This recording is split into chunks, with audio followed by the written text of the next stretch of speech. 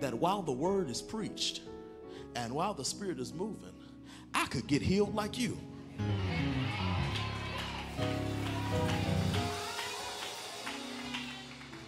Anything can happen. Come on, Luke 18, and I want to look at verse 9, beginning with verse 9. Luke chapter 18, verses 9 through 14. When you have it, would you say amen? Then Jesus told this story to some who had great confidence in their own righteousness and scorned everyone else. Here's the story. 2 men went to the temple to pray. One was a Pharisee and the other was a despised tax collector. The Pharisee stood by himself and prayed this prayer. I thank you, God, that I'm not like other people, cheaters, sinners, adulterers. I'm currently not like the tax collector. I fast twice a week, and I'm a tither. I give you 1/10 of my income. But the tax collector stood at a distance and dared not even lift his eyes to heaven as he prayed. Instead, he beat his chest in sorrow, saying, "Oh God, be merciful to me, for I am a sinner." Now here's Jesus' conclusion. I tell you, this sinner, not the Pharisee, returned home justified before God. For those who exalt themselves will be humbled, and those who humble themselves will be exalted. Now, I'm going to give you my subject this morning. It's going to sound a little corny, but work with me, okay? I'm going to make sense out of it. Today, I want to talk from the subject, leveling the praying field.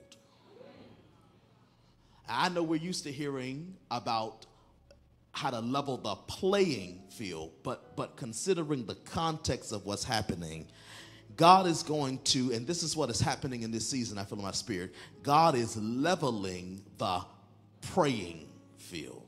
Let's pray. Lord, help. Amen. Let me tie my shoe. You may be seated.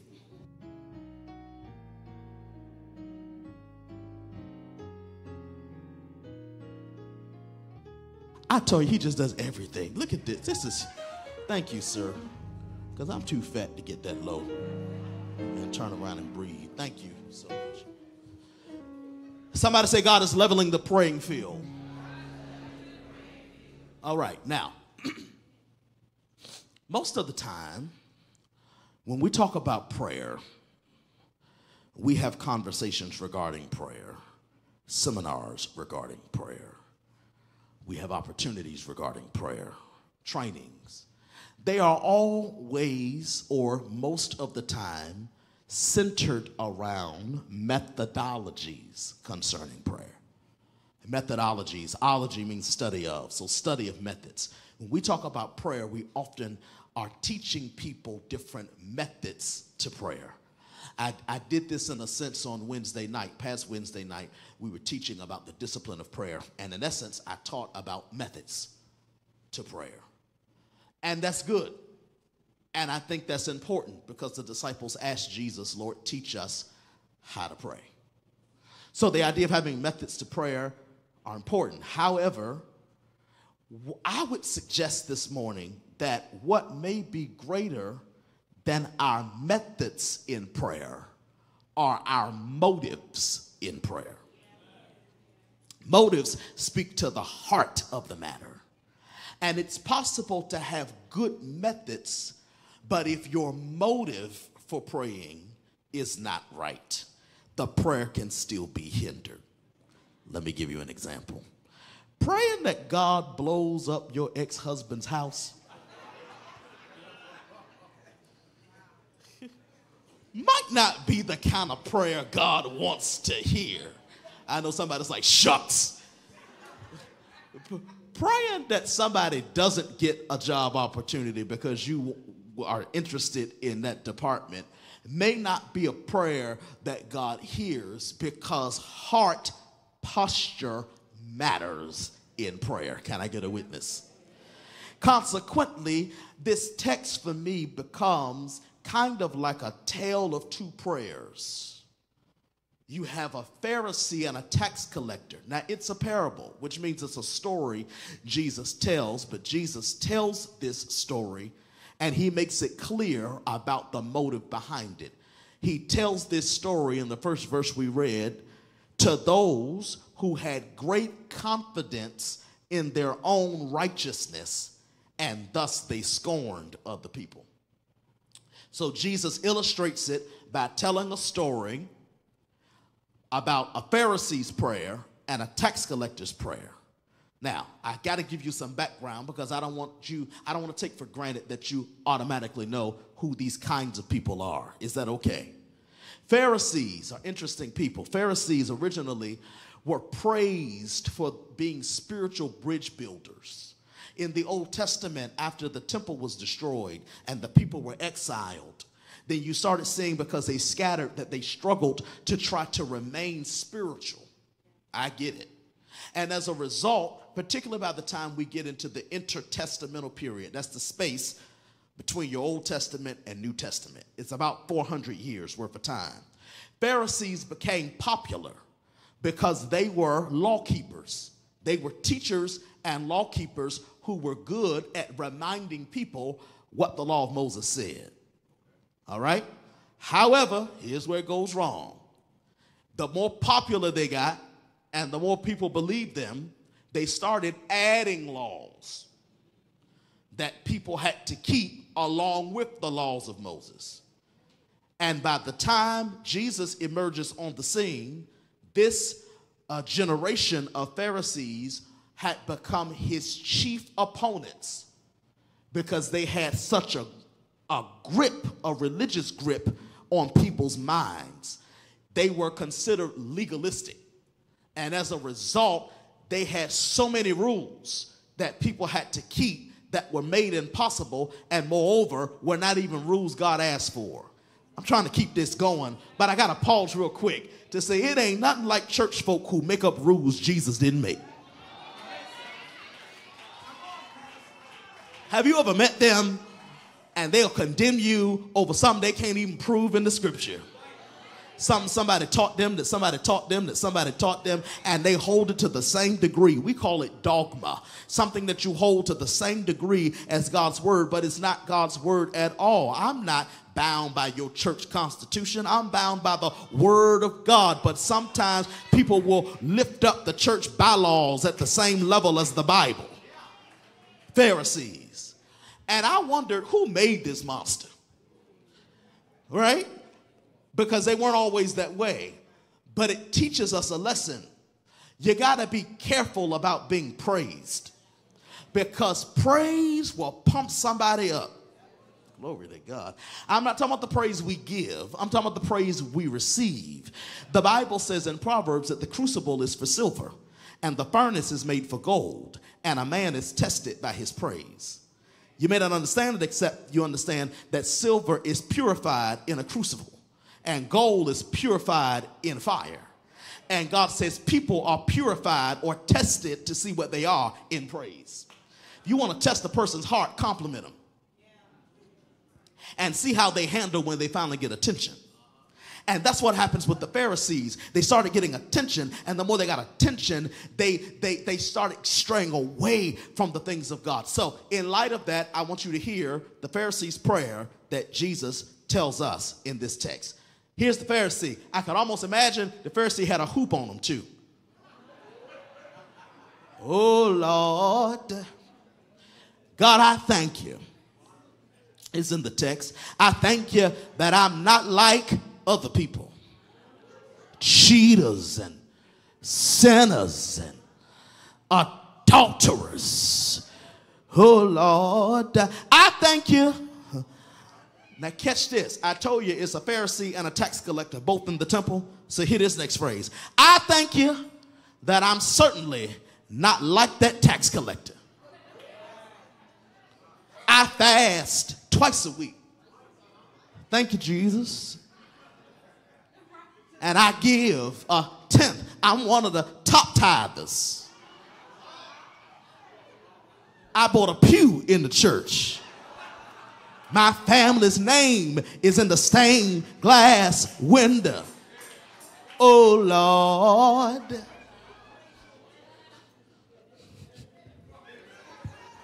Did you notice that in the Pharisee's prayer, he actually had no request?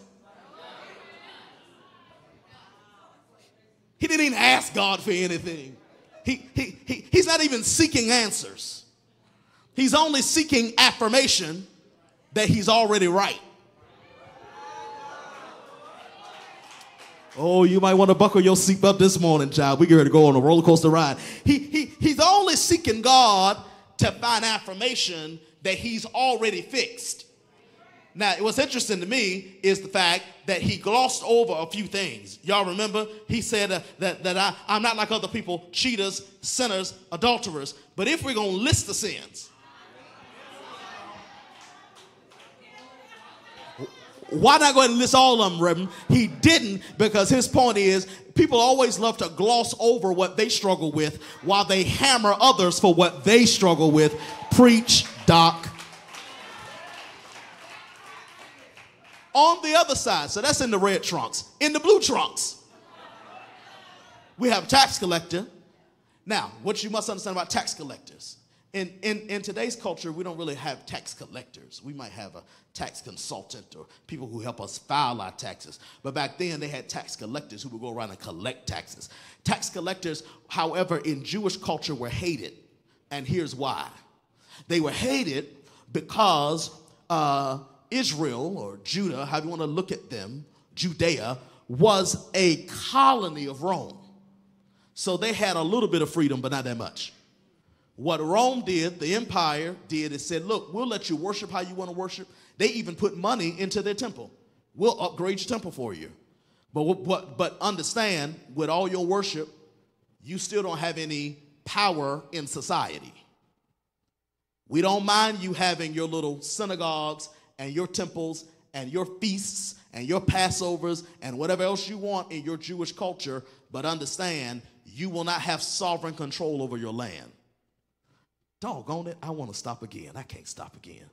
Because I would tell you, I think that's a satanic strategy.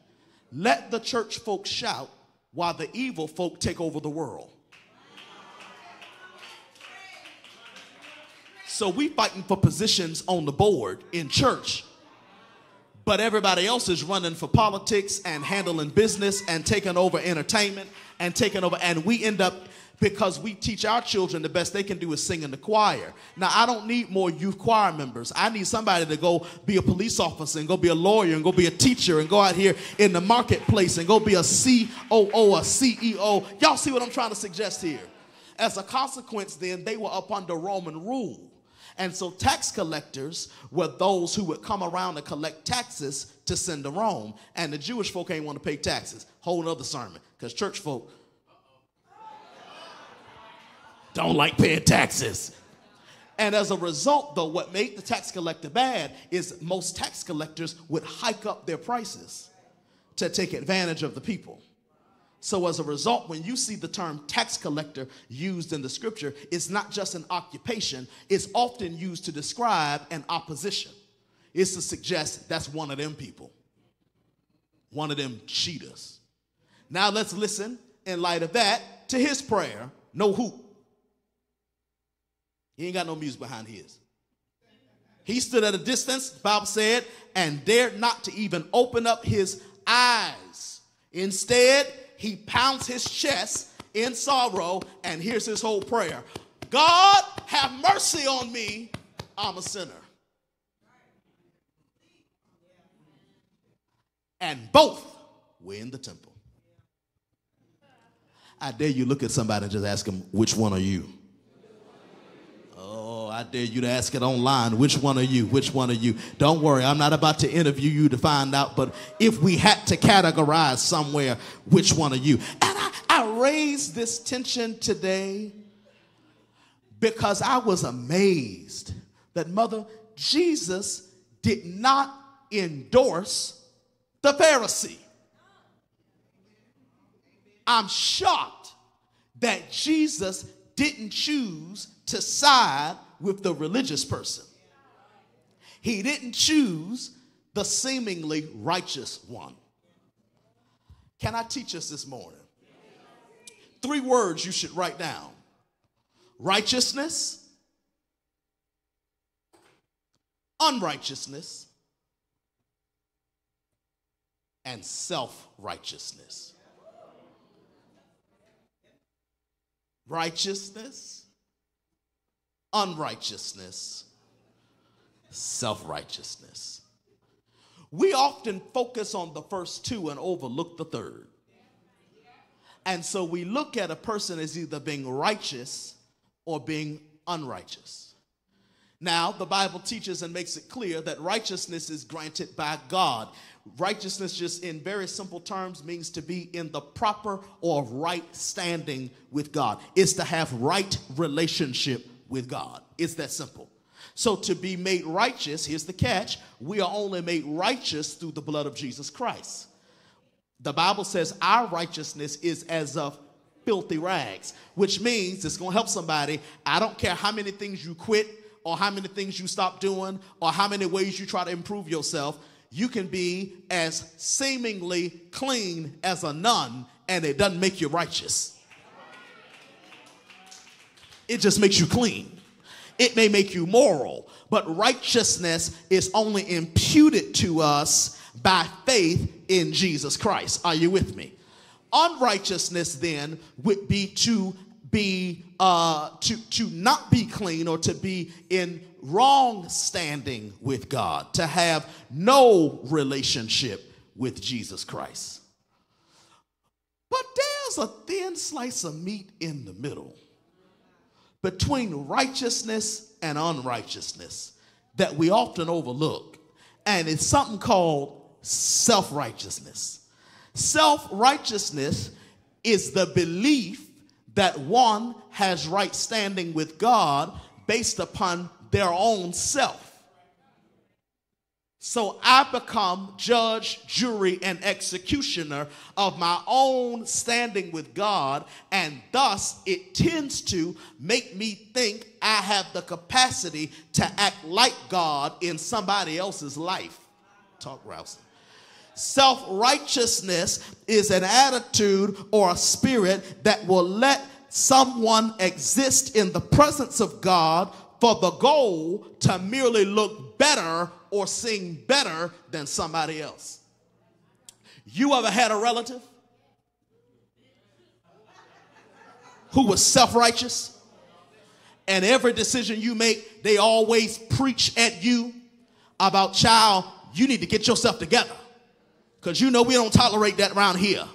And you know, now the way I know God, and by the time they give you all the it has turned you completely off. Y'all know what I'm talking about, don't you? It's a spirit of self-righteousness. And I came today because I am convinced, church, that it's not the sinners who give Jesus problems.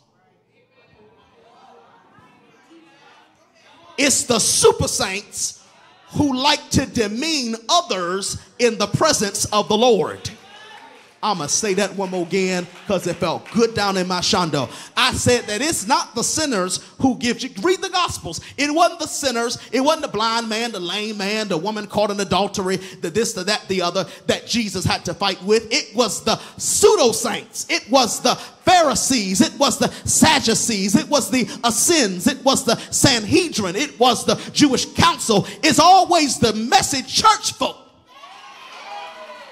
that get in Jesus's way of being able to change somebody's life. And I'm convinced that that isn't stuck in Bible days, but that is true in the day we live in now, that it's possible that we got Pharisees that sneak into our churches and occupy important seats, and they stand in places of judgment, and they always got something to say about what somebody else is trying to do in their walk with Christ. And as a result, it's hard for us to even hear the tax collector's prayer because the Pharisee is so busy trying to testify for everybody so we can see how holy they are and how righteous they think they are and how uppity they feel they are and how much they think they know God. And I know it's not a shouting sermon today. I'm not even in the mood to shout. I'm perfectly fine if I don't shout. I want to argue today that ultimately what Jesus argues is that self-righteousness is sin too.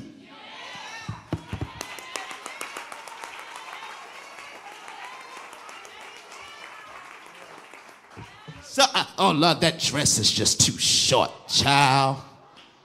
I can see things I'm not supposed to see.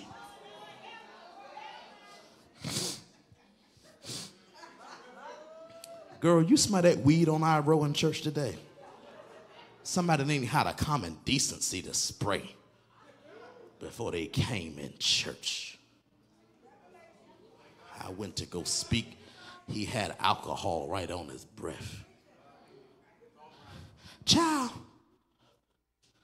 was that man with a man?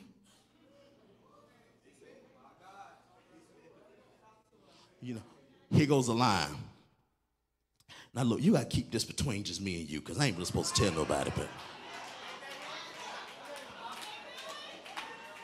But I got some tea if you thirsty. Oh, I'm coming after you today. Because what I really wish the Lord would let the rest of us do is say, child, you seen that self-righteous spirit on her today? Up there prancing around like they laying hands on the sick. And like they the only ones with the oil. I got some tea if you want it. You see them people in there who act like they can't praise the Lord because worship is, you know, they got a position. So worship is not really what they, praise ain't what they do. What am I trying to suggest? I wish I had time with y'all. I wish I had time. I ain't got time with y'all. I wish I had time. Because I would remind you that the Bible talks not just about sins of the flesh, but sins of the spirit. And we love talking about sins of the flesh, which are sins we can see. But what about sins of the spirit like pride? Which is so great that God says in Proverbs, I hate a proud look. He says, I hate to even look. I hate when you act uppity. You come in a room with your head in the air like you got yourself where you are, pulled yourself up by your bootstraps like we don't remember where I brought you from. I hate when you come in my presence and you act, God says, like you got yourself here and like you've always got it together when I know you. I see you in the shower. I see you at home. I see you at night. I see you when you're lighting up. I see you when you're about to give up. I see you. I know you. I know. God, I don't have time. I don't have time. I'm going to get back on track. I said this to my wife the other day. I said, babe, isn't it interesting that everything that comes out of the body, just about everything that comes out of the body stinks?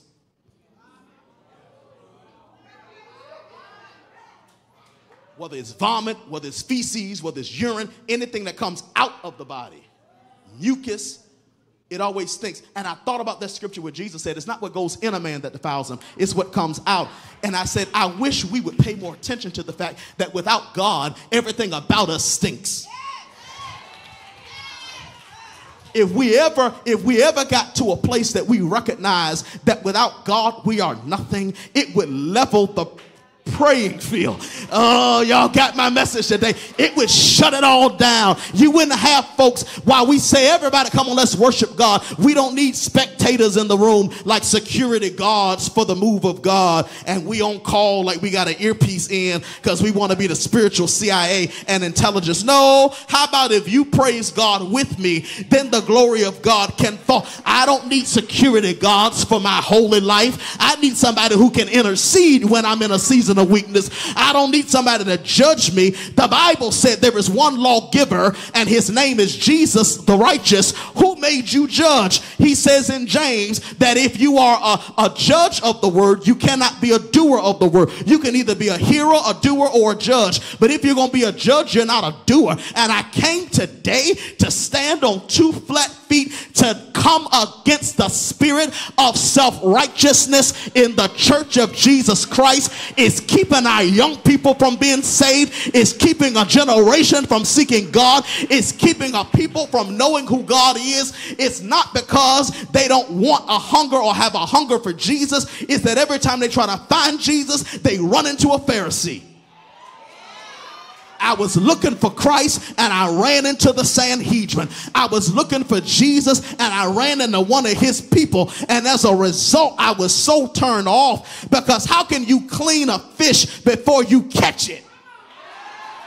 I know I'm not going to get any amens, and I don't care. It doesn't bother me at all. I'm sick of the spirit of self-righteousness in the body of Christ, that when it's my need and my situation and my breakthrough, I want everybody to be on one accord. But when it's your time to be blessed, I act like I'm too busy to bless you, or like it's not my issue at all, or like I don't care. And that, Jesus says, is what's hindering the next move of God.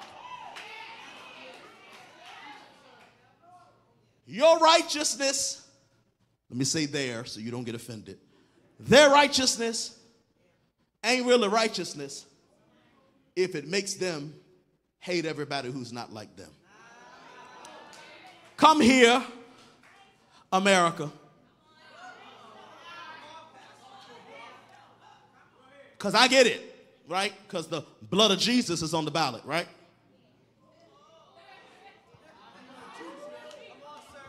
If your righteousness makes it so clear to you, and I'm not advocating for any candidate, I don't care.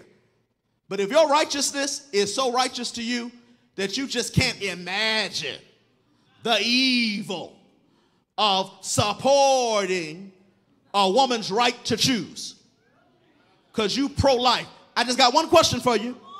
Are you also pro-life if the court sees evidence that a man on death row didn't do it, and people are petitioning the Supreme Court to withhold his execution?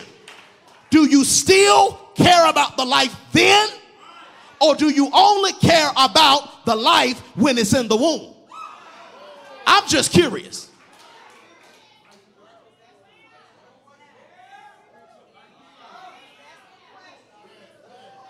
Did you also care about the life when the very politicians had side babies?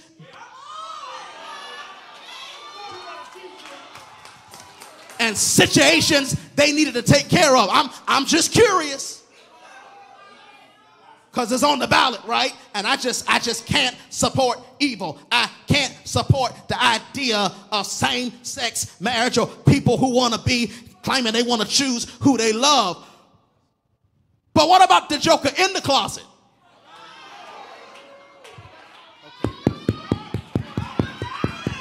I know this is the only stuff I can't preach this nowhere else but here, because y'all the only ones who let me talk about it. We would rather somebody lie about what they are and how they feel than for them to be able to be expressly themselves and still see God. So now they're going to hell because of that, but you not going to hell for unforgiveness you've had for 50 years against somebody who's now dead.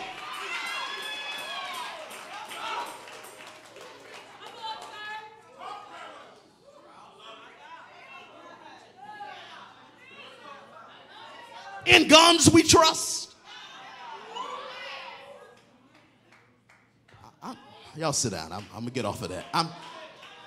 I'm just telling you that if we had to canvass sin, self-righteousness would be at the top of the list. So Jesus, I'm almost done. Thank you. So Jesus does the unthinkable with this scripture. He levels the playing field. How does he do it? He says, I'm going to bring the low up and I'm going to bring the high. So this is what he said in the text. He said, whoever exalts himself will be humbled. Hallelujah. And whoever humbles himself will be exalted. I'm going to even it out. And we're going to see how strong somebody's prayer life really is when you don't get to hide behind your religion.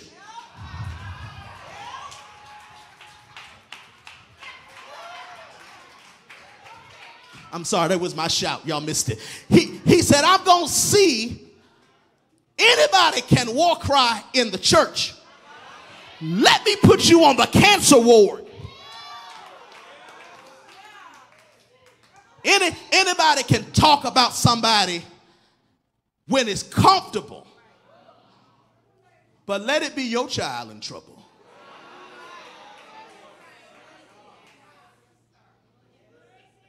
I'm going to level the praying field. Jesus is dismantling our spirit of self-righteousness, and he is attending to the prayers of people who know they need God. And we, church, are living in times now that are so bad that religion without the right heart won't work anymore.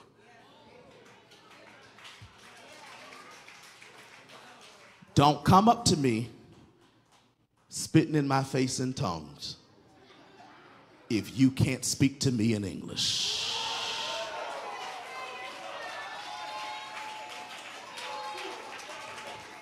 I don't need a prophecy. I need an apology.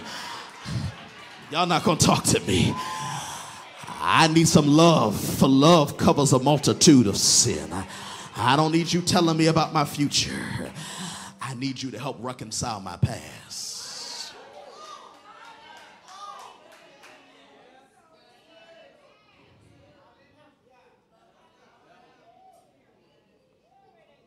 Now, I've said enough about and to the Pharisee. I'm done with you. I want to preach to the tax collectors. I want to preach to the people who are less than perfect. I want to preach to the people who often judge yourself, sometimes condemn yourself. I want to talk to people who feel you're not good enough for God. I want to talk to the people who think twice before you pray. You shudder and stutter at the idea of going before the Lord because you think you're not worthy enough for your request to be answered. I want to talk to somebody this morning. You might be watching me online. It may be Tuesday afternoon, but you're watching me. Whatever time it is and in whatever place you are, I want to talk to the unperfect people. I want to talk to the people who feel like you're not worthy enough for what you're asking God for. I want to talk to the people who can recognize they need God. I want to talk to the people who are humble enough to admit I'm nothing without him. And I know that in me dwells no good thing. And if it had not been for the Lord on my side, I don't know where I would be. I want to talk to that person, the one who's thankful that people are running with the lie. Because you know if they ever had their hands on the truth. And that's the only reason why you're not going off on Facebook, because you're really low-key thankful that at least what they're saying about you ain't true. Because there are a couple of things from a previous chapters in your life that if they knew that, it could ruin your credibility. And so you just end up reconciling God. Instead of me getting upset and going off, I'm going to just thank you. They can run with it. They can have it. I got folk lying on me right now. Go ahead, tell whatever you want to tell. I'm just grateful because God knows the stuff I have done, and God knows the places I have been, and God knows the places where I'm not perfect, and God knows the places where I'm a wretch undone, and God knows the places where I'm trifling and duplicitous, and places where I'm unfair, and places where I'm unjust, and places where I get mad. Lord, I thank you that people say whatever they want to say about me, because I know had the truth ever been told, don't worry, I ain't talking about you, I'm talking about me, I'm talking about me, I'm talking about me. I done had 1 or 2 Sundays in my 20 years of preaching where I done took Holy Communion twice. I had the holy kind in the AM, had the unholy kind in the PM, because I had to deal with Negroes. I had to deal with some Negroes. They ain't here no more, but I had to deal with some Negroes that kind of get a brother off his kilter. What am I telling you? That you can't embarrass somebody who's already honest about their frailty. There ain't nothing you can say about somebody who's already honest about the fact that without God, I'm nothing. And had the Lord not kept me and helped me and blessed me and led me and fed me, I'm so sick of hypocrites talking about other hypocrites, talking about other people. The devil is a lie. Let's pull your rap sheet and let's all come to the foot of the altar together. Where are my tax collectors in here who, oh God, who know what it's like to be mad about something, but you really can't be mad because God really snatched you out of it? How you mad at her for taking your man you were sharing with her? You just mad she won. You ought to thank God, though, that God didn't leave you stuck with that trifling, no good dog. Can I buy a witness in here? Is there anybody who has learned to be grateful? God, I'm thank you that I didn't get that job. Thank you that I didn't move to that city. Thank you that you didn't let that happen to me. Thank you that things didn't go my way. Because had I had it my way, I would have settled for something that was less than what God had for me. Thank you for keeping me in stupid seasons when I didn't even know my left from my right and my right from my wrong. I want somebody who can testify, and you don't mind telling a little bit of your business. Summarize it this way. Look at a few folks and just say, he leveled it. He leveled it. He leveled it. He leveled it. He leveled it. He made my enemies behave. He leveled it. He shut me and my haters down. He leveled it. He quieted me and the folks that didn't like me. And the reason I can shout so loud is because if God had not leveled it, I wouldn't be here today. I wonder, can we shut Bainbridge down for 30 seconds? I want every tax collector who's just glad that God had mercy on your life. Give him any kind of praise you got.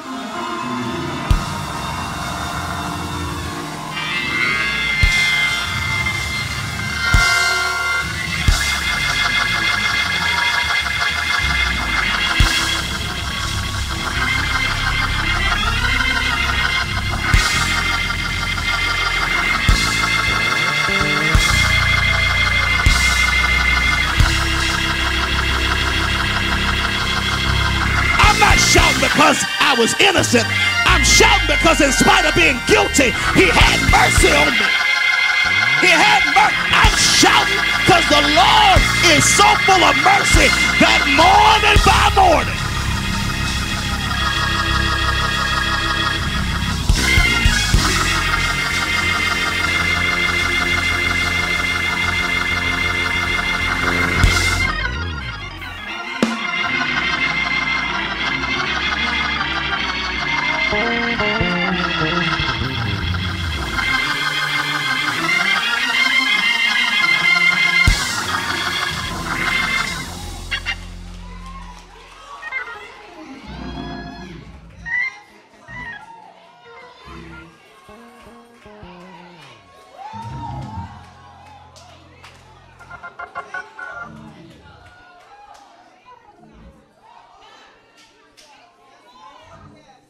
I think I'm gonna quit preaching.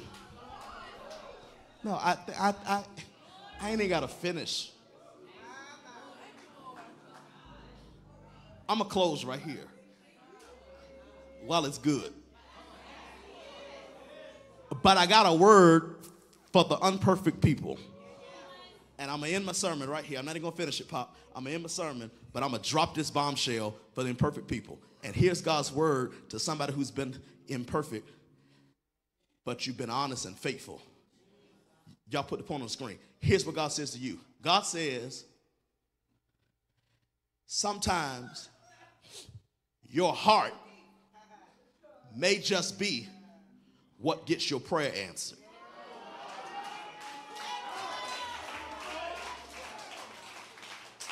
I'm not even going to exhaust it, Minister Hope, because I'm learning now, Dr. Angie, that if I hit a vein, just stop.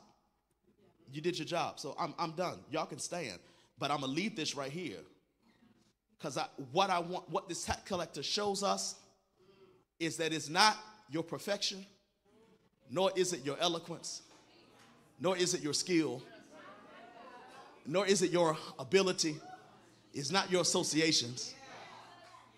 It's not your accoutrements. What gets you heard by God is the very thing that got the other man unheard by God.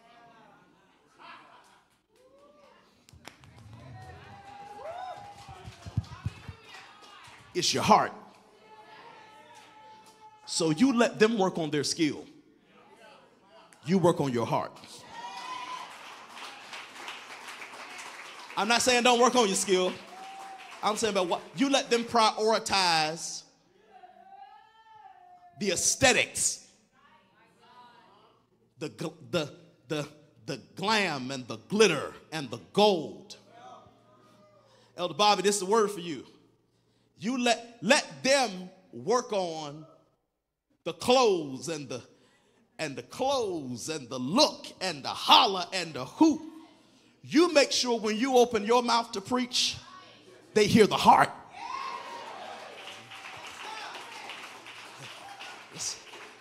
When you sing, let everybody else have the runs and the riffs.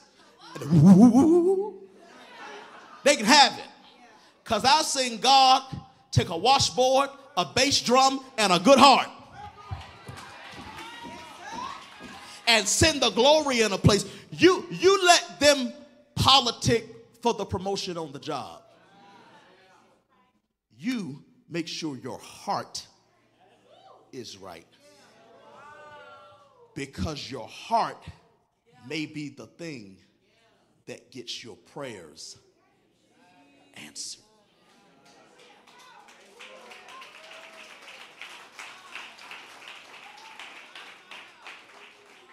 And so I want to congratulate somebody, hallelujah, who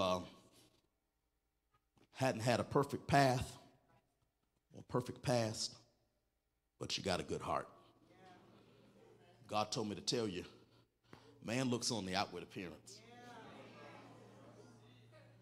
but God looks at the heart. I promise y'all, I preach better this week. God sees your heart. God knows you tried.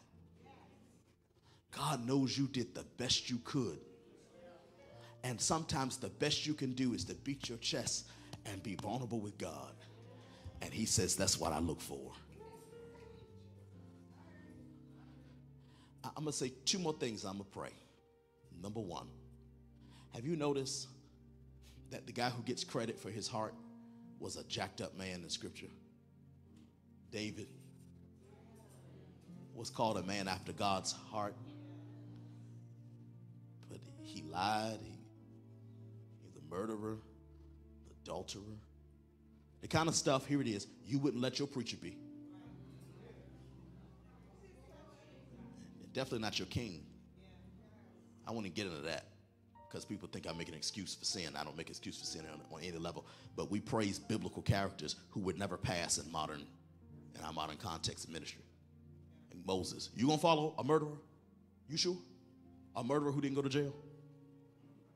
You see the point? But yet we call David a man after God's own heart. It wasn't because he had a good record. It's because he had a good tendency to repent before God. And he didn't always do it easily. Nathan had to come check him. But when the light bulb went off, he always got it right. And it shows us God honors heart. Here's my last example. And this was going to be my little close, but y'all do know Jesus didn't die alone, right? When Jesus died on the cross, he died on one cross sandwiched between two others. Hallelujah. He died between two malefactors, two criminals. We call them two thieves. If you study the 7 last words of Christ, you know that one thief was offered paradise that day, and one thief was not. What was the difference between the two thieves? Was it their crimes?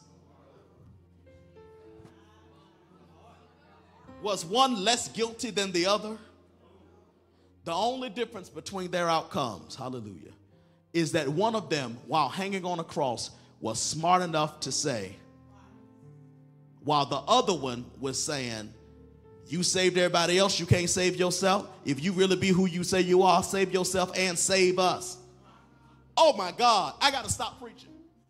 It just dawned on me after all these years that the other thief did ask Jesus to save him.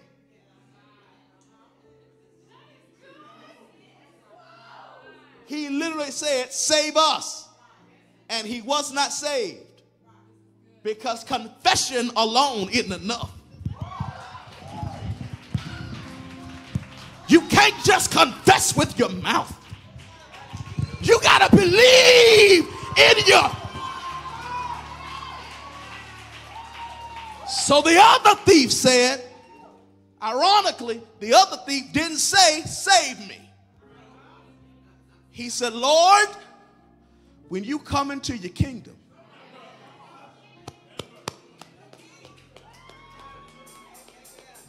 just remember me.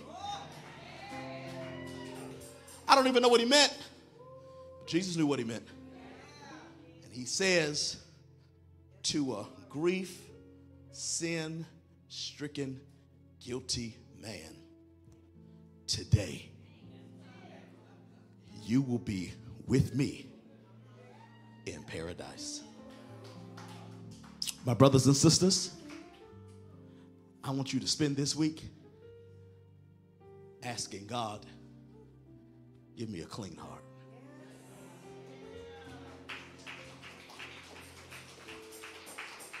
Now, I'm going to pray. I'm not going to ask you to hold hands because, flu season, all this kind of stuff. So, just germs everywhere. Kids at school bringing germs home. So you got to worry about that. But consider this. I don't know if y'all ever saw this, but like you got a mama or big mama who's like is fussing at all the kids over something that really like one kid did, but you know how everybody gets to. Or the teacher who does it in class. Isn't it funny that the people who have right hearts are always the ones who feel guilty and apologetic? They didn't even do it, but they're coming back saying, I'm so sorry. I'm going to do better. And the one who needed to hear it sitting there like, I feel the same thing happens with our time with God. And I want to say this because for somebody who's felt guilty lately, or even if you hear this kind of word and you're like, oh my God, Lord, wow, God, I'm sorry. I want to tell you, conviction is a sign your heart is right. If your heart wasn't right, you wouldn't feel anything at all. Your heart wasn't right, you wouldn't care. That's what it means to be reprobate. There's no probate for you. We can't help you because you're gone. If you can hear the words I'm saying right now and something I said pricked you in the heart, that means your heart is good. Now what I want to do is make sure your heart is right with God. He's leveling the playing field so that those of us who feel like we're just some little old person in the back and I'm not one of those big people, guess what? He leveled it for you so that you can cast your cares upon the Lord and God will hear your prayers just as much as he'll hear mine. Don't get me wrong. I get it. I want my pastor to pray for me too. I enjoy having an intercessor or prophet or somebody else to encourage me in the Lord. But just in case I can't find anybody else, I want the record to reflect God hears my prayer too.